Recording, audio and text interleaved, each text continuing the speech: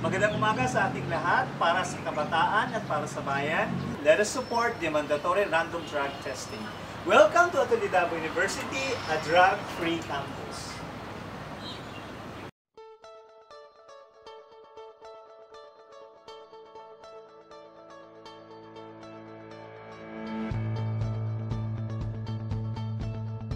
Pre-specimen collection phase. Random lottery will be done by the selection board. The selection board is composed of the CAID director and also prefects of different units. The selection will be done at 8 a.m. Take note of the interval classes. OSA will determine the class schedule of the student.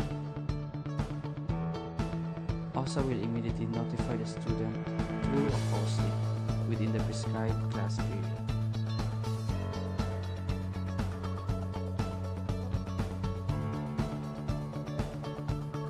The student should receive and sign the call slip.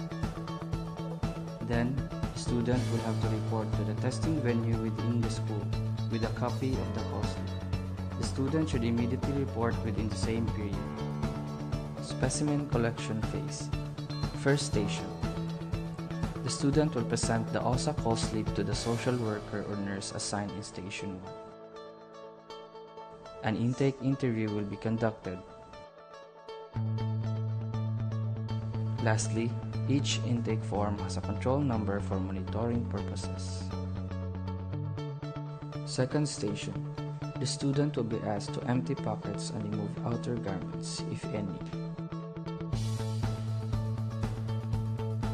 Next, student will be given with specimen bottle with control number.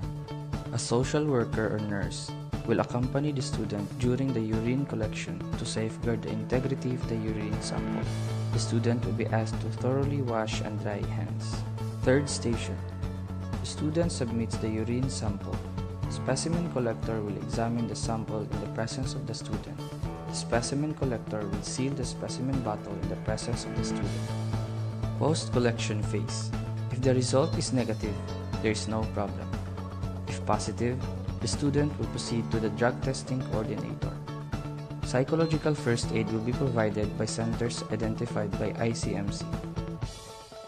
Confirmatory tests will be done by DOH through SPMC and DMSF. Intervention phase. Only those classified as mild and moderate will be catered. Severe cases will be sent to rehabilitation centers as required. The entire ICMC will convene and conduct a case conference to come up with an intervention plan based on the needs of the student. In case of comorbidity, the student will be referred to LAM or COPERS.